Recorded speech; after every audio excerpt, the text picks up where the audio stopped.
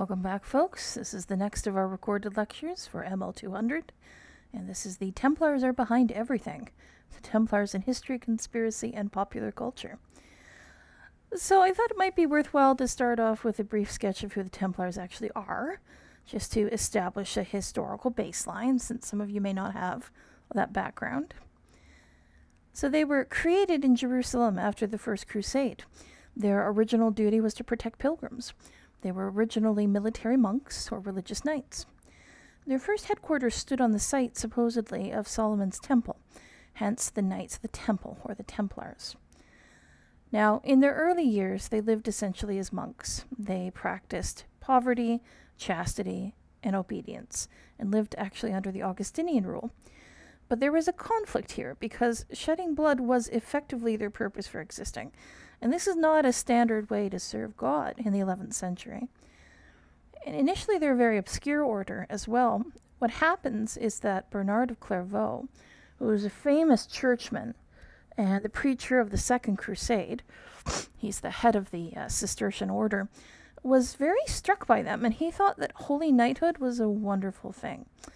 And this is in the early 12th century. He popularizes the Templars through his writings. He helps them bring about the new Templar rules, something that is specifically written for them and how they operate. Now, as they are formally integrated into the church, that inherent conflict that I mentioned continued. Now, some older scholars will still talk about three orders of medieval society: those who work, those who fought, and those who pray. With the Templars, suddenly the two orders are being confused. There are whole differences in culture ingrained into the medieval world. A knight and a monk are going to approach the world in two different ways. So can there really be such a thing as Christian knighthood? Now, they were fairly well respected by most of the church. Some still doubted them. The kings of Europe accepted them very enthusiastically. King Alfonso I of Aragon tried to bequeath a whole third of his kingdom to the Templars. Now, this meant that their status rose. They were given thousands of estates, the responsibility for transmitting money and supplies to the Holy Land. And what happens is that they basically become bankers.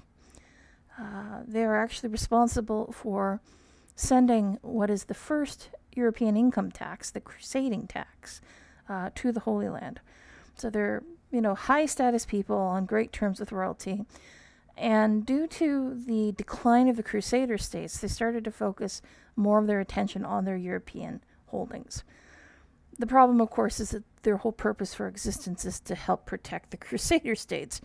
So the fact they're not doing that, the fact that they're involved in Eastern politics, the fact that they're so wealthy, started to make them an object of suspicion as time continues. So we're in the 13th century now when this is happening. They're seen as overly proud, prone to avarice. They are mistrusted by feudal lords for taking part in money lending. Money lending is kind of a suspicious thing in medieval Europe. You are not supposed to charge interest on loans. So the only people who were actually lending money most of the time were Jews, who were not subject to that restriction as non-Christians. The Templars were accused as well of giving poor counsel. And a bunch of the writers of the 13th century spread tales of how greedy and foolhardy and corrupt they were. Now, this kind of comes to a head due to their involvement with the Ismailis. These are the famous assassins. It's a very sort of fringe Islamic sect. Yeah, the Templars and the Ismailis are the inspiration for the Templars and the Assassins of the Assassin's Creed series. Now, supposedly, the assassins pay them a yearly tribute, and they didn't want to lose this money, so when the assassin leader contemplated conversion to Christianity, they killed his ambassador. That was probably made up to dirty their reputation. They maybe did interfere with the diplomatic process somehow, though. Now, the Templar Grand Master, during the time leading up to the Battle of Hattin in 1187, this is the fall of the Kingdom of Jerusalem, was particularly hated. This is Gerard de Riedfort. Apparently he interfered with his succession to the kingdom, and then was a terrible military leader and made very serious strategic errors. The relationship with the papacy also became very rocky over time. Innocent III, who was one of the great popes of the Middle Ages, issued a papal bull in 1207 complaining about how the Templars raised funds by sending out preachers who promised to break church interdicts if they would pay. Church interdicts are basically one of the ways the church had of forcing rulers to do as they were told. So they would lay an interdict on your county or your fief or your country, and this meant that no religious services could be performed. Now, in the 1260s, Pope Clement IV basically told the Grand Master of the time, "Stop goading me unless you want me to revoke your order's papal protection." He never followed up on that, but it was getting pretty heated. Now, the end of the traditional crusading period in the Middle East is the fall of the city of Acre in 1291. The Templars actually fought very nobly there, but they were blamed for the loss of the city, especially once the survivors returned to the west and started to settle down on their estates there. Now, it didn't help that the nature of chivalry had changed.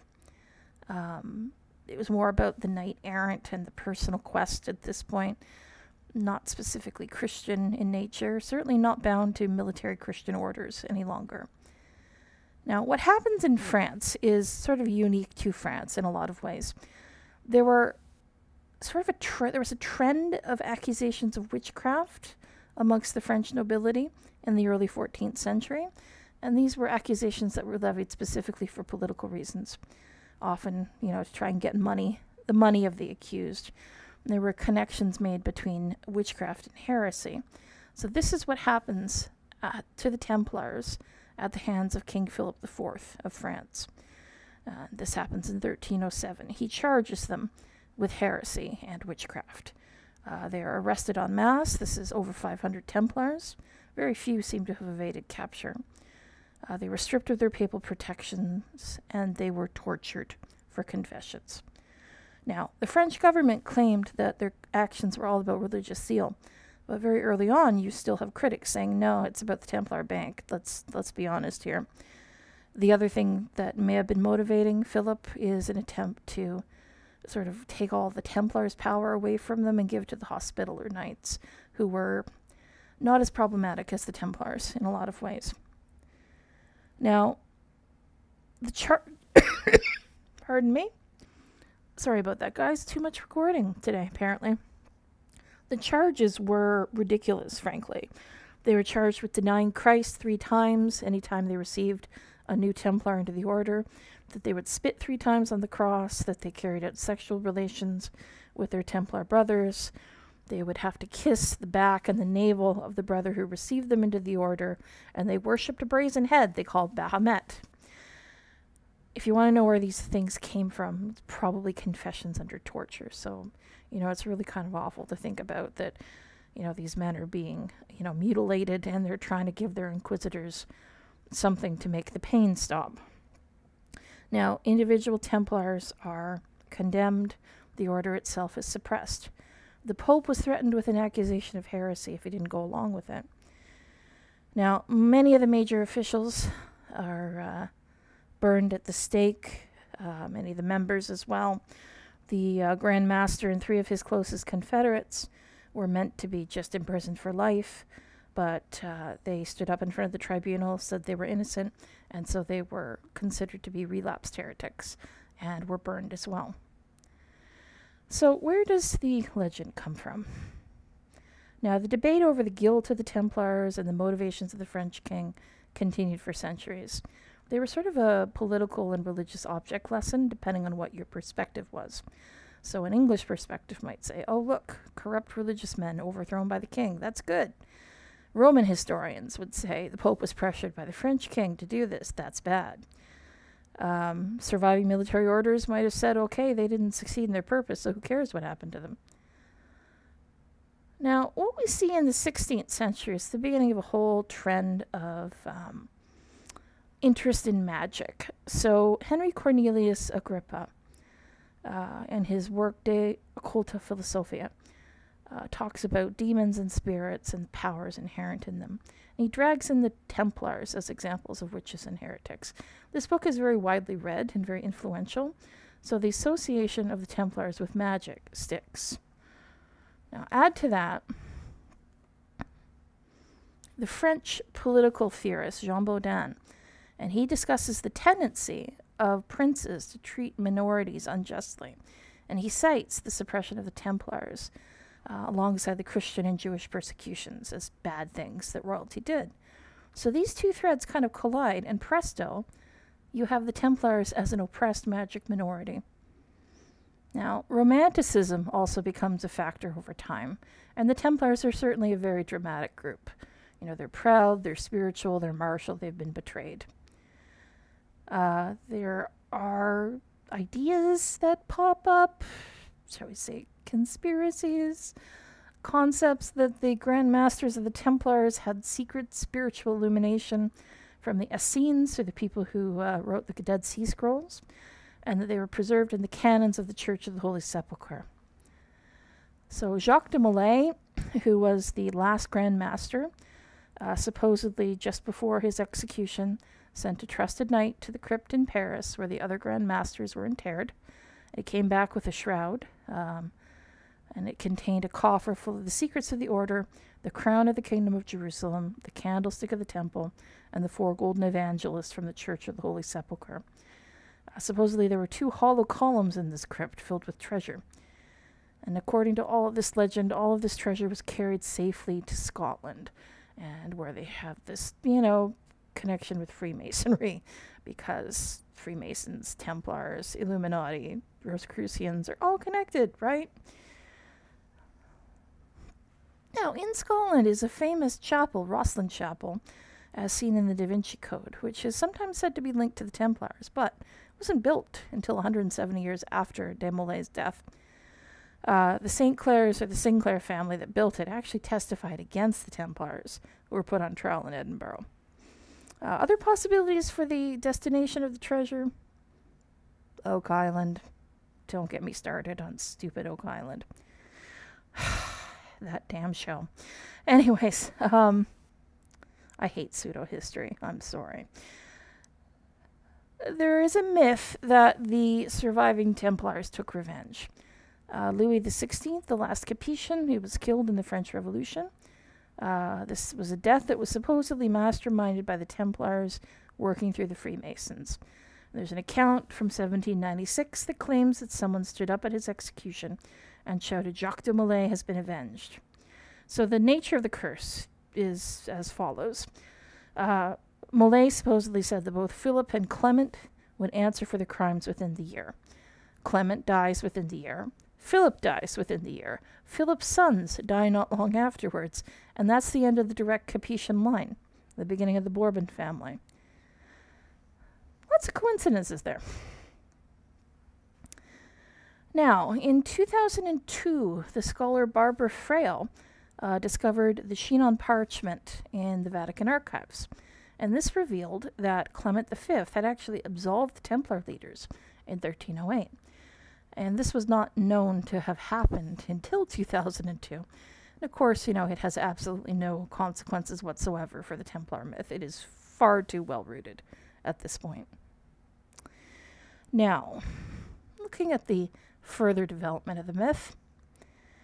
So in the Enlightenment, despite the fact that the era was supposed to be all about the rejection of superstition, about rational life, and rejecting the institutions and beliefs of the church, you still had a great nostalgia for knighthood. This is a way of sort of fostering collective identity for the nouveau riche. This leads to the development of new knightly orders and the revival of interest in old orders, including the Templars. So I mentioned that connection to Scotland. So we see Scottish orders of Templars emerge, and they claim to have a connection to Robert the Bruce in the 14th century in the Battle of Bannockburn, where the English attack on Scotland was repelled. Now, the legend of the Templar involvement here takes multiple forms. Supposedly they distinguish themselves in battle, and that's the thing that's consistent among all these versions. And supposedly after this battle in 1314, a new Royal Order of Scotland was created. We don't have any actual proof of this. There are other orders that are mentioned too, the Order of Thistle, the Order of Herodom. These are actually later orders that are kind of, their origins are projected backwards to the 14th century, which is very tricky. All right, you got to think about the appeal of this legend as a whole, though. You know, the Templars are reclaimed as heroes. Now, you also have the Larminius Charter. This is a charter of transmission offered by a fellow by the name of Larminius, who calls a secret meeting of the survivors of the order in 1324, saying that de Molay had named him as the successor. Now, this document does exist. It's a document in a cipher code. It's held by the Freemasons in London. And if it's decoded, it is written in Latin, but it's not written in ecclesiastical Latin. It's written in scholarly Latin that dates to about the 17th or 18th century. So it is a forgery. And it actually reemerged in the hands of the court doctor serving Napoleon in 1804. His name was Bernard Raymond Fabre Palaprat, which is a great name, honestly. He supposedly also had a copper box containing Templar documents, de Molay's sword, and his bones. And he kept finding things. For instance, a Greek manuscript, the Leviticon, that described Templar beliefs as Gnostic and Johannite. And Johannites were a group of heretics who believed that Christ was not the Messiah, that John the Baptist was, and he came with esoteric knowledge, and Jesus was just a pretender. What's the connection to the Templars? Well, they supposedly had the head of John the Baptist as a relic. Now, to be fair, there are lots of heads that supposedly were of John the Baptist. But think about Baphomet, the brazen head. Okay, even in Germany, you have the Ordo Novi Templi. It was a pre-World War I German group who believed in a secret Aryan priesthood possessing knowledge of magical runes from German and Scandinavian prehistory. These priests, of course, would later become the Knights Templar. Now, the founder of Ordo Novi Templi also developed Ariosophy, which, if I had to sum it up, I would describe as social Darwinist knighthood. Yes. I don't think that needs to be explored any further. Obviously, all of those ideas would later go on to play a role in the development of Nazi ideology. Just always Nazis. Always. Anyways, moving on. So, if you're looking for the Templar legacy in popular literature, there are certain key ingredients that are always there. De Molay is a hero. The Templars have secret knowledge. They crisscross the globe. There's usually a modern-day Templar geek, who is usually the villain. Popes are sneaky, sneaky people. There's heresy and Satanism involved. And most importantly, the Templars still exist, and they're behind everything. Now, one of the most famous works that include the Templars is Maurice Drouin, his series, The Accursed Kings, which is based on the idea of de Molay's curse. It is more of a focus on the history of the family, the French royal family, but the first couple books do deal heavily with the Templars. Pierre Barbet, Baphomet's meteor. Baphomet is actually real, and he's a stranded extraterrestrial. Gives Templars scientific expertise in atomic weapons. Yeah. Back in the realm of reality, Jan Goyou's The Crusades trilogy. This is where Arne Magnusson is condemned to serve as a Templar for a youthful crime, and he goes to the Holy Land and joins the order. But he's won over by Muslim culture and advocates multiculturalism, even saves Saladin's life at one point. And in this case, the Templars are described as noble and well-trained, and they're not the ones who failed, it's the King of Jerusalem who failed. And this gets turned into a movie series focusing on the character of Arne. Julia Navarro's The Brotherhood of the Holy Shroud. Templars are a secret brotherhood protecting the Shroud of Turin. Raymond Corrie's The Last Templar. Basically, this is, FBI agent meets archaeologist going in search of the Templar secret. Their secret, of course, is the writings of Jesus Christ himself. Steve Barry, The Templar Legacy. There's an evil Templar mastermind wanting to publish a secret gospel that reveals that Christ never came back physically from the dead. I should have said that another frequent ingredient of these novels is that the church is bad and must be undermined somehow. And do I really need to talk about the damn Da Vinci Code? I'm going to tell you a story here, guys. I was in grad school while that damn novel was so popular, and anytime anyone found out what I studied, they would say, "Oh, what do you think of the Da Vinci Code?" And my response would always be, "Oh, I try to think of it as little as possible, thanks." Because it really is that bad. So, these are all, most of them are at least historically flavored. Some of them are straight historical fiction. Others are conspiracy novels. There are major hooks here, basically. All right, a little bit more, and then we'll close it out. So, of course, the Templars are not just appearing in novels. They are appearing in other media as well. So, probably one of the most famous depictions of the Templars are the Templars of Assassin's Creed.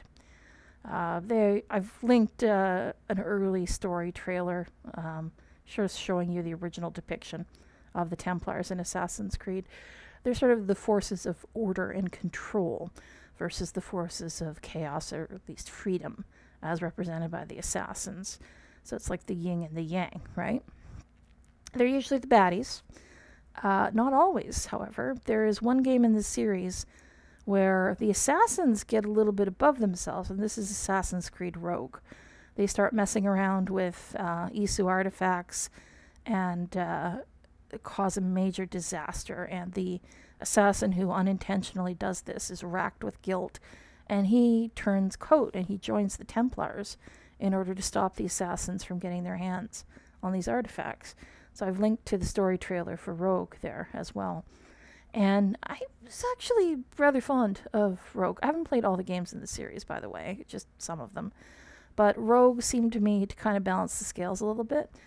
I mean, yeah, we don't want a shadowy cult or a cabal controlling everything that happens in the world, but, what's the flip side of that? No order whatsoever? Freedom above all, freedom above, protecting people. There has to be a balance, and this is something that I think really added to the Assassin's Creed story, that there does have to be a balance. This is certainly something that is revisited in the more recent Assassin's Creed stories, too. I've not finished playing through Valhalla. Obviously, I neglected to take my PlayStation home with me when I was not expecting to get stuck in London for 2 months. But certainly Odyssey deals with the idea of there needing to be balance between the forces of order and the forces of chaos.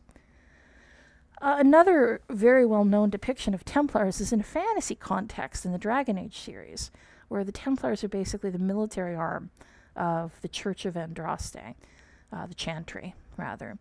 And they are the ones who guard the mages, who are effectively prisoners because of their powers. This is a world where having magical powers opens you to demonic influence. Now, the Templars are not portrayed as very nice people for most of Dragon Age. They are oppressors, they're jailers. In Dragon Age 2, they're actively abusive towards the mages in their custody.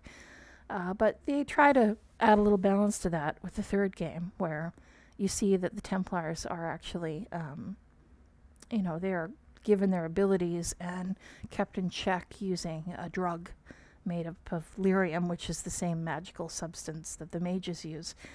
And, it's equally hard on them in a lot of ways. So there's a little bit more nuance added over time, just like what we see with Assassin's Creed. And I'm just going to mention Nightfall as the one modern television take on the history of the Templars. It's not very good. It has some really good acting in it, but the storyline is decidedly ahistorical. And I gave up a few episodes in. It's very beautifully shot, mind you, but doesn't do anything particularly new or innovative. I do feel almost like the fantasy or the science fictional adaptations of the Templars are more interesting, because otherwise you're just revisiting the same old ground over and over again. So you were given one article to read for this topic, the article called Baphomet Incorporated. Now, what you should be looking at when you look at this article is the importance of the pseudo-historical work Holy Blood, Holy Grail to the Templar myth, because what it does is it creates pseudo-history or pseudo-scholarship that sort of uproots the Templars from their historical context into imaginary history. And you might look at the connections between Templars and corporations in fiction as well. That's another interesting theme that he brings up. Okay, so that is the end of our recorded lectures for the week. I'm looking forward to seeing you guys at our Zoom session. Enjoy the last couple of days of reading week, folks.